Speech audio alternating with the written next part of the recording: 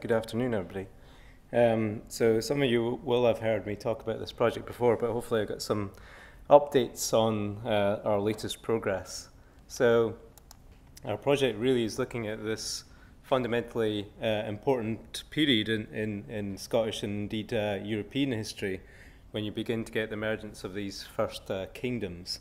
And Northern Picts is looking at the Pictish kingdoms of eastern and northern Scotland. So first mentioned in late Roman sources in the 3rd century, and always presumed to be an example of political consolidation in the face of a Roman threat. Fewer and fewer identities referenced in the late Roman sources through time. But there's always been a big debate about whether that's the case or not. And our project is also focusing on Northern Pictland, which hadn't really came into the fore until the mid-2000s, really, with the identification that the most powerful Pictish kingdom, Fortru, was located up in the Moray Firth region. And the archaeology really emphasised the importance of this area as well. So the iconic Pictish symbol stones very much concentrated in northern Scotland. And so our project's been looking at lots of different elements of Pictish society, but I'm going to highlight two elements today that we've really been focusing on in terms of trying to pin down a better chronology and a better understanding of what these sites are all about. And one is fortified settlements, things like promontory forts, and also this kind of iconic element of the Picts, their symbol stones, their carved stone monuments, which you can certainly see are probably linked to high status identities, judging by some of the later examples that show probably throned individuals, people on horseback, and other trappings of authority, metalworking down here. And so our project is focusing on two main areas, the likely area of Fortru, extending from modern day Moray up to Easter Ross, and also this area known as Kay, the extent of modern-day Aberdeenshire or equivalent. So we've been looking at lots of different sites across this area, but I'll only tell you about a few today. Our first site is this site down here, Dunacair, a sea stack site which we've been working on since 2015. Very interesting place name, Dunacair, Fort of the Forts, and today a bit of a challenge to get to. It's just round the corner in the next bay from Dunnottar Castle, probably referenced in the 7th century, the Siege of Dunfawter, so likely to be an important area for the Picts. And Dunacair itself is known for being the find spot of 5 symbol stones, at least 5. It's only 5 that are surviving today, and these were found on the stack in the 1830s by a bunch of youths from the local village who got talking to the local gravedigger about there being gold buried on top of the stack, but they didn't find any gold, but they did find the carved stone monuments, and it was in the decades later that people began to become more interested in these monuments. But very few people had been up to the location, the find spot, since the 1830s. But using a local mountain climber, we ascended onto the top in 2015, and this is what you find on top. Not much remaining today, but you can see that we've got very extensive erosion here. So this may well have been a much bigger site back in the Pictish period, and it could well have been joined to the mainland as well. And what did we find? Well, essentially we found what the youth found in the 1830s, who reported finding a low stone wall around the edge of the sea stack. And what we think we have here is essentially a promontory fort with a rampart on the outside, a stone and timber a rampart on the seaward sides, with facing stones here and foundation trenches for timber beams. And then fantastic evidence last year for settlement actually on the current stack, or what survives the stack. So you can see these dark layers here, floor layers, stone-built hearths, this one replacing an earlier stone-built hearth here.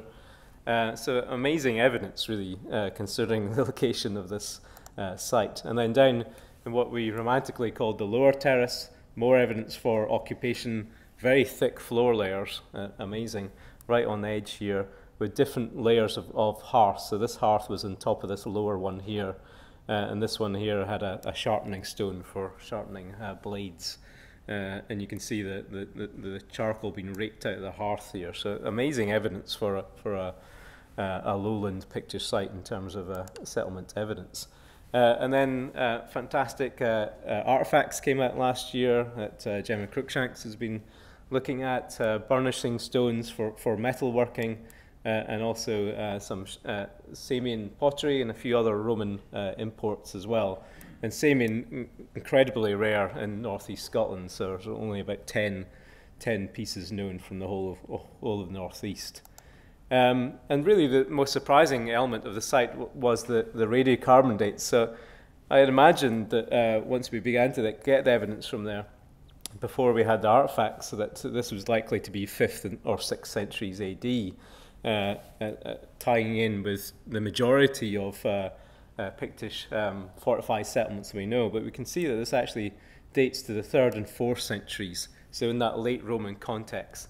And exactly the time period that the Romans first start mentioning the Picts as sea raiders. And, you know, what more appropriate sites can you have for that kind of activity than this fantastic promontory settlement? So perhaps giving us a glimpse of the origins of these more hierarchical societies, and perhaps also the origins of this symbolic system, this form of writing that almost certainly would have helped bolster some of the elite identities in this time period. Second site is Rhynie, which we've been working on since 2011, so a longer term project so far. And it's got this fantastic place name associated with a great king. It's a bit of a clue here. And our project over the last 2 years has been funded by Historic Environment Scotland. Again, fine spot of a whole series of symbol stones, much more accomplished, larger monuments than you can see at Dunacair, suggesting they might be later in the sequence, and famous for the Rhynie man. And one of these stones, Crosstane, stands in association with this crop mark complex, which we've really began to uncover through a kind of strip and map evaluation exercise over the last 5 years, showing that the Crosstane stands at the entranceway into a very elaborate fortified complex with ditches, an outer palisade and post setting using huge oak planks, and then buildings inside, rectangular and bag-shaped buildings inside. And we just recently, again, I had Historic Environment Scotland funding for some reconstruction drawings and videos, which you can watch online. It's fantastic, produced by Alice Watterson and her team, showing the settlement here at Rhynie. And then also in 2013-14, we did some work down by the village, showing that we have a contemporary cemetery extending down towards the modern village. And then the status of the site very much emphasised by the imports. So we have pottery coming from the Eastern Mediterranean, glass from France, and lots of high status metalwork, dress accessories and the like. More unusual objects like the axe-shaped pin with the serpent biting onto the top of the axe here, very much like what the Rhynie man carries. But just like to update you on what we did last summer in our 2016 season, again evaluating through large trenches but sampling very small amounts of deposits. And this is our trenches from last summer with the hill fort or Tapanoth in the background here, and some great results. So right next to the Crosstane, we can now show that there's actually a building standing here, which you can maybe just make out. It's a kind of oval or bag-shaped building with post settings inside. and this building opens out to the crossdane, so the crossdane is actually standing at the front door of this building. More nice finds, glass from Anglo-Saxon England, great detail in the outer palisade showing planks and posts. So we're really beginning to put a great detail in terms of the architecture of the site. And then last summer was really our where things went a bit mental in terms of our number of finds and the kind of character of the deposits we're finding. So this was one afternoon in August last year, where over a course of about 2 hours we had something like 90 metalworking moulds turn up in a single deposit. So these are dumps of workshop debris from metalworking activities. So this is us mapping all the deposits here. And it includes things like complete crucibles, moulds for brooches, hand pins, other types of pins, axe-type objects, and then also things like the stands for crucibles. So this is where you're holding your crucibles, and you can see all the metalworking residues on them, incredible. Ingot moulds, so they're actually producing the raw materials, the bars of bronze or silver for trade. And then most excitingly, moulds, zoomorphic moulds of animals. And we've got about 5 or 6 of these that haven't been served yet, so this is pre-conservation. But you can hopefully just make out the head, the front leg, the back leg, and the tail of some sort of hound or beast. And it shows animals that are very similar to what you find on Pictish symbol stones. So that's the beauty of Rhynie, is we're beginning to find objects and evidence for the production of objects of the type that you actually see on the symbol stones. So we're beginning to link these stone monuments to their actual social context. Other moulds, this is perhaps a mould for a serpent with an eye and a snout here, and the body very similar to the axe pin here. And then also other objects that tell you about the kind of people who were living and occupying these buildings and complex at Rhynie. So we've got a pommel for a sword here, very, very unusual. And we also have a small dagger as well that looks like it's got inlaid decoration, which again is under conservation. So that's Rhynie. We're back again this summer. But right in the last few weeks, we've also been looking at Burgh Head, which is the largest Pictish fort known, up on the Moray coast, a very good candidate for one of the key royal sites of Fortrue.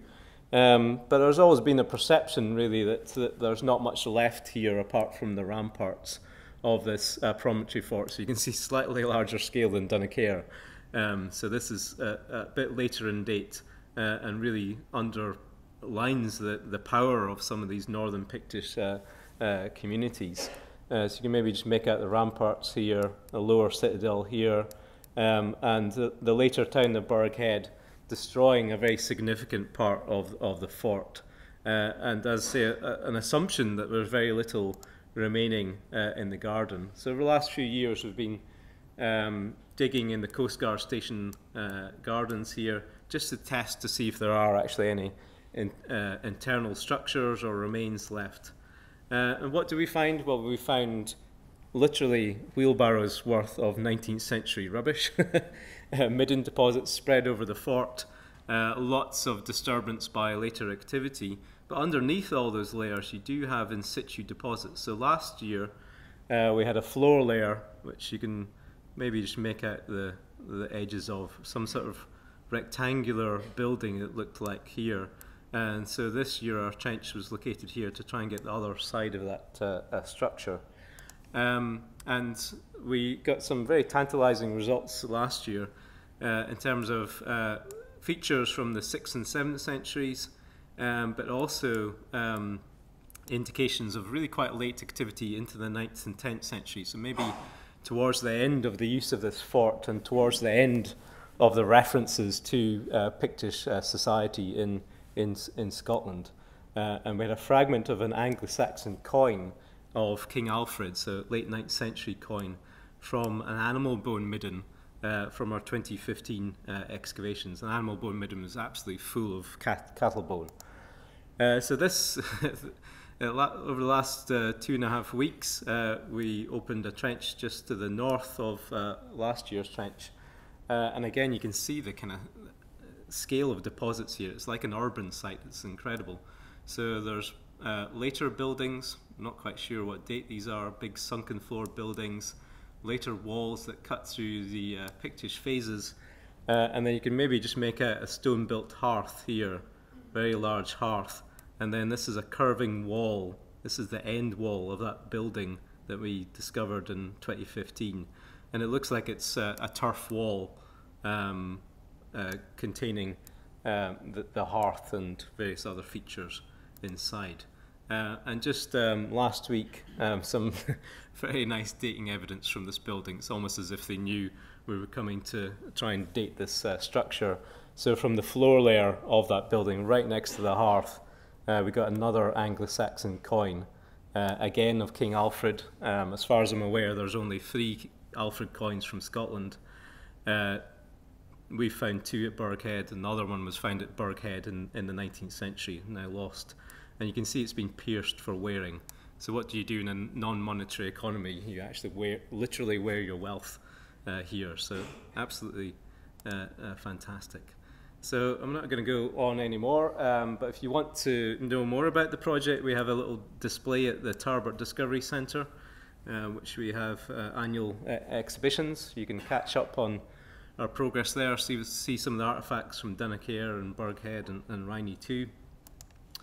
And I would just like to thank our funders, HES, the universities, and also our local community group, Rhynie Women, who really support us in so many ways and put on these excuse me, fantastic displays like this light show of Rhynie Man on Tapenoth. So thank you very much for listening.